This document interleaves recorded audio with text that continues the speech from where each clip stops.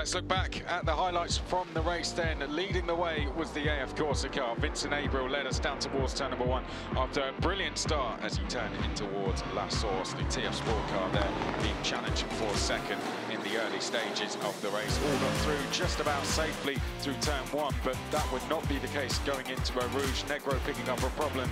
Lieberhardt, Freund and Schultzman to dive down the inside. There was contact, and unfortunately that would see further damage to the right rear of Negro's car, as he would then have to come in and retire from the race.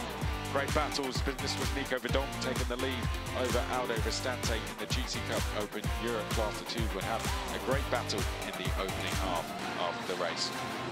Pit stops were next. Vincent Abril came in to hand over to Louis Pret. They'd have to stay in for 100 seconds, which put them on the back foot for the rest of the race.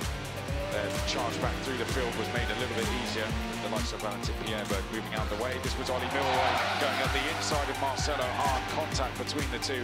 No further investigation post-race.